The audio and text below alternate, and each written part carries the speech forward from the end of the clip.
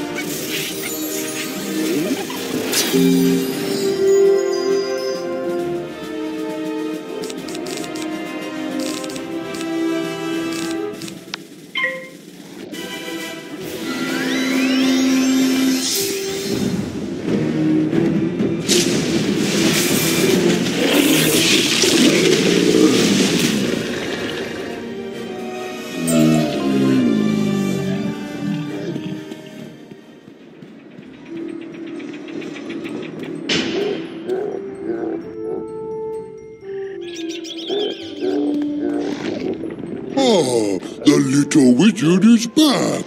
Are you ready to surrender now?